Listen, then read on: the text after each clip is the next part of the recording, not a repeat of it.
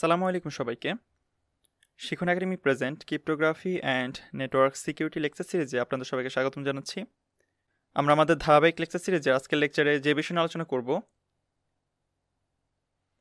History of প্লেফেয়ার cipher, introduction to প্লেফেয়ার cipher technique.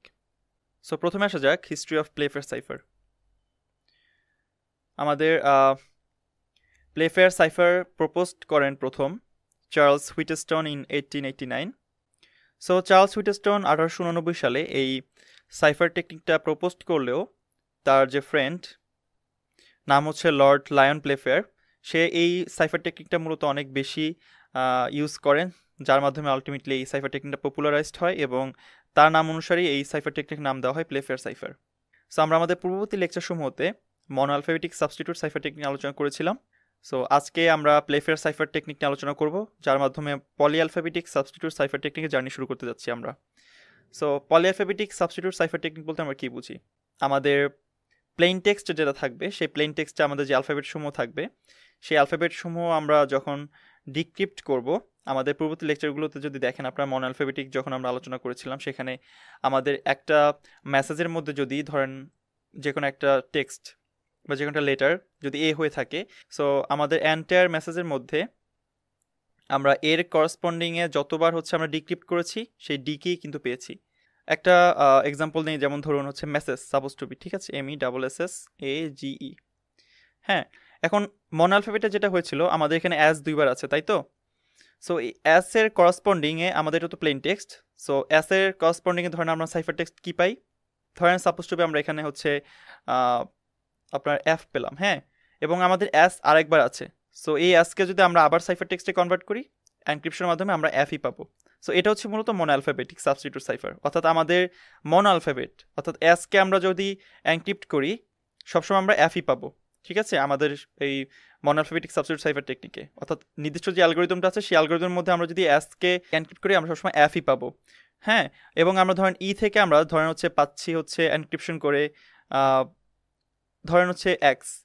ঠিক একইভাবে আমরা ওই মেসেজের মধ্যে অর্থাৎ ওই প্লেন টেক্সটের মধ্যে যতবার আসবে ততবারই আমরা এনক্রিপশন করলে আমরা কী পাবো? এক্সই পাবো, এর বাইরে অন্য কোনো অ্যালফাবেট পাবো না, যার কারণে এটাকে বলা হয় মনো অ্যালফাবেটিক। সো পলি অ্যালফাবেটিকে কী হয়? ঠিক আছে, এখানে বলা আছে কি আপনার পলি। সো পলি মানে হচ্ছে বহু, বহু মানে হচ্ছে যেমন ধরুন সেম আমরা এই মেসেজ এক্সাম্পলটাই নেই।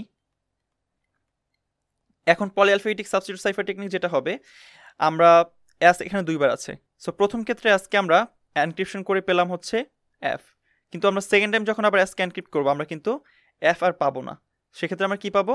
অন্য একটা অ্যালফাবেট পাবো। ধরুন সেটা কি হতে পারে? সেটা হতে পারে হচ্ছে আপনার ডি, ঠিক আছে।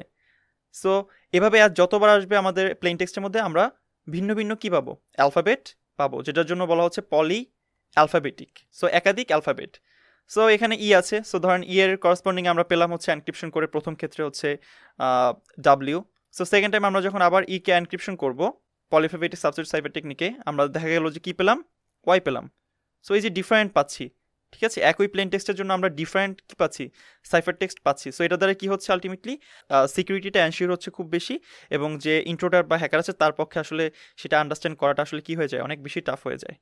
হ্যাঁ, এটাও মূলত হচ্ছে আমাদের পলি অ্যালফাবেটিক সাবস্টিটিউট সাইফার টেকনিকের সুবিধা, এবং আমরা সামনে অ্যালগোরিদম দেখব, সেই অ্যালগোরিদমে আমরা বিস্তৃত আলোচনা করব। সো আশা করি পলি অ্যালফাবেটিক সাবস্টিটিউট সাইফার টেকনিকটা কী সেটা বুঝতে পেরেছেন। আমরা প্লেফেয়ার সাইফার টেকনিকের হিস্ট্রিটা জানলাম, এবং আমরা এখন হচ্ছে মূলত এই সাইফার টেকনিক কীভাবে কাজ করে সেটা নিয়ে জানার চেষ্টা করব। সো প্লেফেয়ার সাইফার টেকনিকের এনক্রিপশন বা ডিক্রিপশন টেকনিকটা হচ্ছে দুইটা স্টেপ ফলো করে করা হয়। প্রথম স্টেপ হচ্ছে আমাদের একটা কি জেনারেট করতে হয়, যেটা হচ্ছে একটা 5x5 ম্যাট্রিক্স। এটা হচ্ছে আমাদের প্রথম কাজ, এবং এটা হচ্ছে সবচেয়ে গুরুত্বপূর্ণ কাজ আমাদের। সো এইটা জেনারেট করার ক্ষেত্রে আমাদেরকে কিছু বিষয় মাথায় রাখতে হয়। প্রথমত আমাদের একটা কি টেবল ড্র করতে হয়, সেটা হচ্ছে 5x5, ঠিক আছে। এটা হচ্ছে আমাদের 5x5 যেই ম্যাট্রিক্সটা। সো আপনাদেরকে প্রথমে কি বললো, একটা কি দেওয়া আছে যেটা হচ্ছে মূলত আপনার ইনস্ট্রাকশন। এই ইনস্ট্রাকশন কি ইউজ করে কী করবেন? আপনারা আপনাদের দেওয়া প্লেন টেক্সটটাকে এনক্রিপশন করে সাইফার টেক্সটে কনভার্ট করবেন by using প্লেফেয়ার cipher technique. So প্রথমে আমাদের টাস্ক হচ্ছে আমাদের 5x5 যেই স্কোয়ার কি ম্যাট্রিক্স সেটাকে কী করা? জেনারেট করা। তো তার জন্য আমাদেরকে কি করতে হবে, প্রথমে আমাদের কি এর যে ভ্যালুটা দেওয়া থাকবে সেটাকে আমাদের কি করতে হবে, আমাদের ম্যাট্রিক্সে বসাতে হবে। তাহলে আমাদের এখানে কি দেওয়া আছে, কি ইনস্ট্রাকশন। সো এই ইনস্ট্রাকশনকে আপনি কি করবেন, এখন আমাদের ম্যাট্রিক্সে আমরা বসাবো।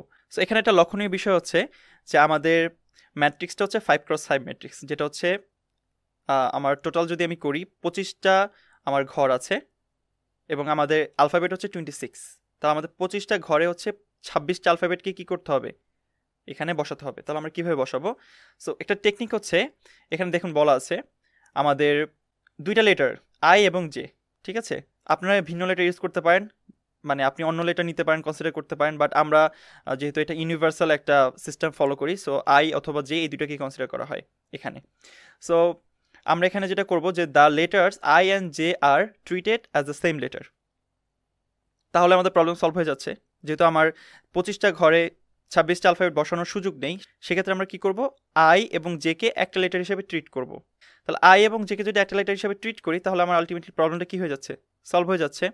এখন আমরা ট্রিট করব এটা কিভাবে আমরা আলটিমেটলি প্লেস করব আমাদের ম্যাট্রিক্সের মধ্যে। সো আমাকে যে বিষয়টা খেয়াল রাখতে হবে, আমার 5x5 ম্যাট্রিক্সের মধ্যে যখন আমরা হচ্ছে কি এর ভ্যালুটা ইনসার্ট করে ম্যাট্রিক্সটা মেক করব, সেক্ষেত্রে আমার কি এর ভ্যালুর মধ্যে আই অথবা জে এক্সিস্ট করছে কিনা। যদি আই অথবা জে এক্সিস্ট করে, তাহলে আমার পরবর্তীতে কি করতে হবে না, আর যেহেতু কি এর ভ্যালুটা আমার ম্যাট্রিক্সে চলে আসবে, এরপর আমাকে আই থাকলে জে কে আর আমরা লিখবো না, এবং জে থাকলে আই কে আর আমরা ম্যাট্রিক্সে লিখবো না। এবং আরেকটা বিষয় লক্ষণীয়, যে আমাদের কি এর ভ্যালু যদি ডুপ্লিকেট থাকে, অর্থাৎ যে কোনো আমার অ্যালফাবেট যদি দুইবার থাকে, সেটাকে আমরা একবারই লিখবো। যেহেতু আমার 25টা ঘরের মধ্যে আমার 25টা অ্যালফাবেট কি বসাতে হবে, সো আমার ডুপ্লিকেট অর্থাৎ দুইবার যদি আমার একই অ্যালফাবেট থাকে, আমার লেখার কোনো সুযোগ নেই।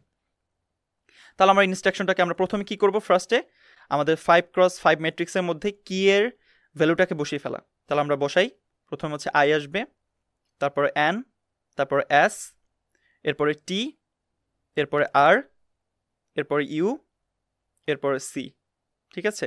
এরপরে দেখেন টি, আমাদের টি কিন্তু অলরেডি কি হয়েছে, একবার চলে এসেছে। আমরা বলছি ডুপ্লিকেট বসানোর কোনো সুযোগ নেই, তাহলে আমরা টিকে আর বসাবো না। এবার আমরা কাকে বসাবো তাহলে আমাদের আইকে কি বসাবো?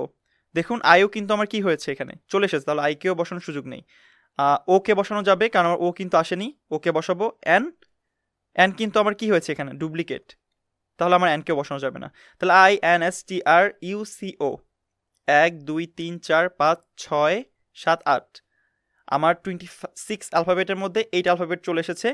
এবং আই যেহেতু চলে এসেছে, আমরা জে কে আর এখানে বসাবো না, যেহেতু আমাদের 25 অ্যালফাবেটকে এখানে কি করতে হবে, জায়গা দিতে হবে। তাহলে আমাদের জে মিসিং হবে, এবং এখানে যেই অ্যালফাবেটগুলো চলে এসেছে খেয়াল করুন, I N S T are you C ও, এই অ্যালফাবেটগুলো বাদে এবং আমার জে বাদে বাকি যেই কয়টা অ্যালফাবেট আছে, সেই কয়টা অ্যালফাবেটকে আমি কি করব, আমার বাকি যে ঘরগুলো আছে সেখানে আমরা কি করব, প্লেস করব। বুঝতে পেরেছেন? আমি আবার বলছি, আমার প্রথম হচ্ছে কি, আমরা দেখবো আমাদের কি এর ভ্যালু কি দেওয়া আছে, এখানে ইনস্ট্রাকশন দেওয়া আছে। এবং দ্বিতীয় সেকেন্ড খেয়াল করবো আমরা, আমাদের যে কি এর ভ্যালু দেওয়া আছে সেখানে আই অথবা জে এক্সিস্ট করছে কিনা। যদি আই অথবা জে যে কোনো একটা এক্সিস্ট করে, আমরা কি করব, সেটাকে আমরা কনসিডার করে আমরা প্রথমে কি এর ভ্যালুটাকে বসিয়ে ফেলবো আমাদের ম্যাট্রিক্সের মধ্যে।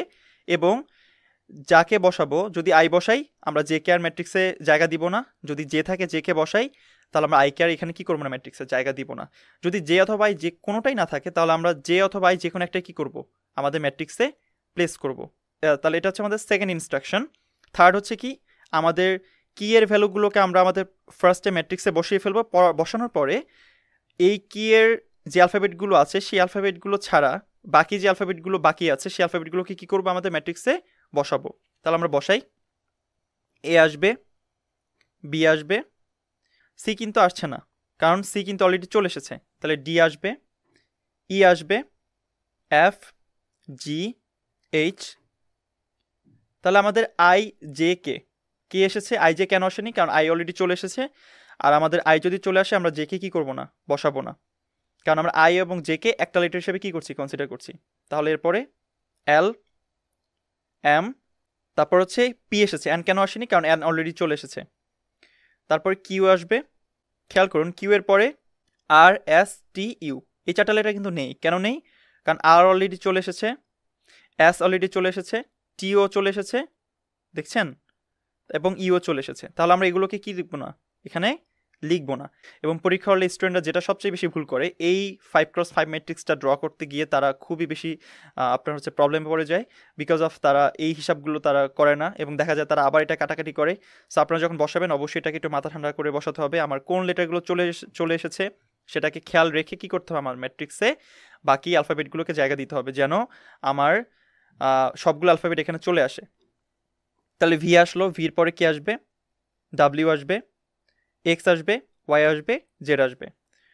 তাহলে আমাদের প্রথম স্টেপটা হয়ে গেল, আমাদের জেনারেট করলাম আমরা যে কিটা 5x5 ম্যাট্রিক্সের, এবং যেখানে আমার 25 অ্যালফাবেটের সবগুলো অ্যালফাবেট জায়গা পেয়েছে। আপনি যদি খেয়াল করুন, শুধুমাত্র আই এবং জে, যেহেতু আমরা এই দুটোকে একটা কনসিডার করছি সেহেতু জে মিসিং, এবং জে আমার এখানে থাকবে না, এবং এটা আমার কোনো প্রবলেম না, কারণ এটাই আমার অ্যালগোরিদম।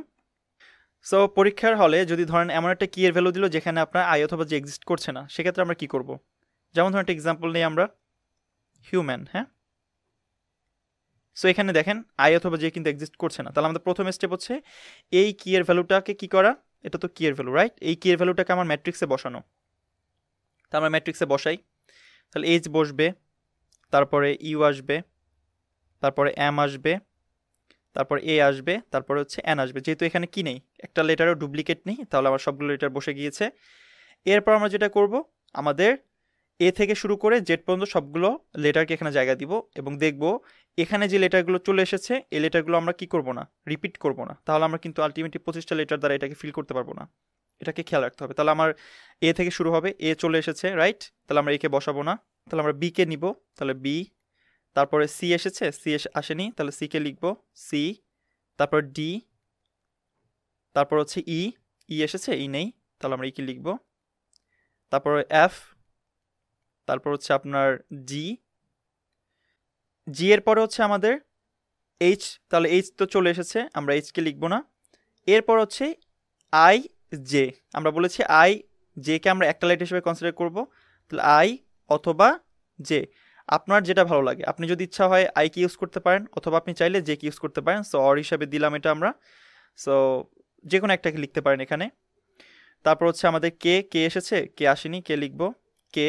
তারপর এল, তারপর হচ্ছে এম, এম চলে এসেছে লেখা যাবে না, তাহলে এন চলে এসেছে লেখা যাবে না। ও, ও এসেছে, ও আসেনি, তাহলে ওকে লিখবো। পি লিখবো, পি আসেনি। কিউ লিখবো, কিউ আসেনি। আর লিখবো, এস লিখবো, টি লিখবো, ইউ চলে এসেছে, ইউ লেখা যাবে না। ভি আসেনি, ভি লিখবো। ডাব্লিউ লিখবো, এক্স লিখবো, ওয়াই এবং জেড। তাহলে আমরা কি করলাম, আমাদের 5x5 ম্যাট্রিক্সটা কিন্তু আপনার ড্র করলাম, রাইট? এভাবে আমাদের যে কি এর ভ্যালু দেওয়া থাকবে সেটাকে আমাদের ম্যাট্রিক্সে বসিয়ে প্রথম 5x5 যে স্কোয়ার কিটা আছে সেটা জেনারেট করতে হবে। তাহলে পরীক্ষা হলে যদি কি এর মধ্যে যদি আপনার আই অথবা জে না থাকে, তাহলে তো বুঝতে পেরেছেন কীভাবে আলটিমেটলি করবেন। এখানে আমরা আই অথবা জে লিখেছি, যে কোনো একটাকে আপনি লিখবেন, হয় আই অথবা জে, অ্যাজ ইউর উইশ, কোনো প্রবলেম নেই। এবং সেটাকে ধরে আপনি কী করবেন, এনক্রিপশন করবেন। সো আশা করি এই পর্যন্ত বুঝতে পেরেছেন আমরা কীভাবে কি জেনারেট করব। এরপরে হচ্ছে আমরা অ্যালগোরিদমে যাব এবার।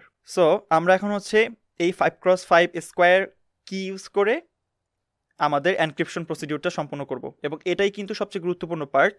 আপনারা যদি এই কি এর ভ্যালুতে যদি ভুল করে ফেলেন, আপনাদের পুরো এনক্রিপশন প্রসেসটাই ভুল হবে। সো খুবই মাথা ঠান্ডা রেখে আপনাদের কি করতে হবে, এই কিটা জেনারেট করতে হবে, ঠিক আছে?